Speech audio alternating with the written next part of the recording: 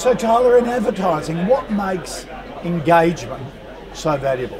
I think it's important to define what engagement means, particularly in the digital realm. And to us at Exponential, at least where I work, we define engagement as the deliberate act of spending time with a brand story by the consumer.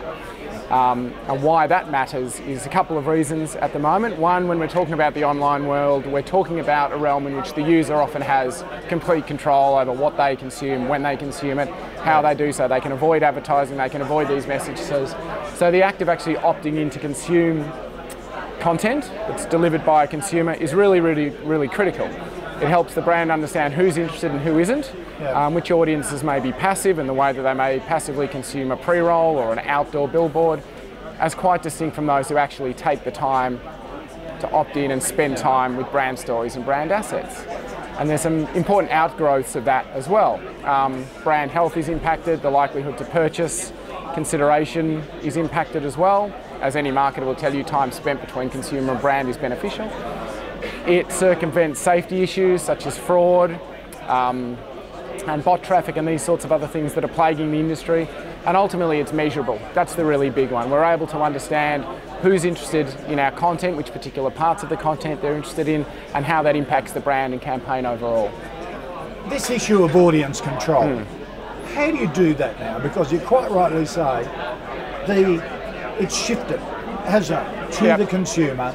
But more than ever, and it's going to get even more intense, they won't be controlled. They will consume things, what they want to at their particular time.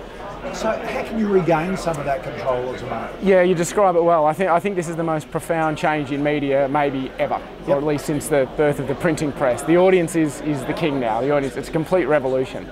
And we need to recognise that, and until we start building the kind of advertising experiences that reflect this truth, we're going to be playing catch up all the time. So one of the most important, there's two ways we get around. So the important, don't fight it. Don't fight it. Understand it's here to stay, and we were a bit, in media, we were a bit arrogant. Previous generation saying you will watch what we want you to watch at the time we want you to watch. Absolutely. And our consumers are basically giving you the bird. Yeah, it's completely decentralised, and it's not simply that appointment viewing idea is degrading. It's also the fact that the consumers themselves are their own media channels a lot of the time as well. They're producing quality content because they have the creative tools to do so. So a couple of things we think really matter. The first one is to build experiences where the user can actually actively opt in to consume it, so they can decide to do that. Now they can do that via either clicking on or expanding something, but a deliberate action that facilitates that. And the other really important one that we don't spend enough time thinking about is the buying models that are attached to these. So rather than go for a reach game where it's CPM in digital, or it's cost per click or something like that, we think a cost per engagement really matters. So charge the brand only for the people who actively elect to spend time with that brand story. And this can all be inbuilt in online advertising quite easily. And that again changes the revenue paradigm of so many businesses. Absolutely. You've dubbed this the year of creative. So we now have to earn the attention of the consumer by thinking outside the square. Yeah, absolutely. And I think the last few years in media, particularly digital media, have been dominated by fixation on data and understanding at depth who the audience is, what their motivations are, when they're in market, how to remarket to them, these sorts of things. Which is valuable. Which is valuable, but it's only valuable if it's married to a story.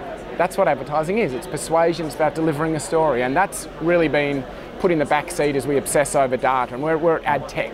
It's about technology. That's been the story. But I think we're starting to wake up to the fact that it's not enough to know who these people are. We still have to deliver them a persuasive story to have them purchase our brand. That is a really good point, isn't it? Because, and then it follows, if you're creative enough to get their attention, it will flow through to the data and the analysis and improve it all.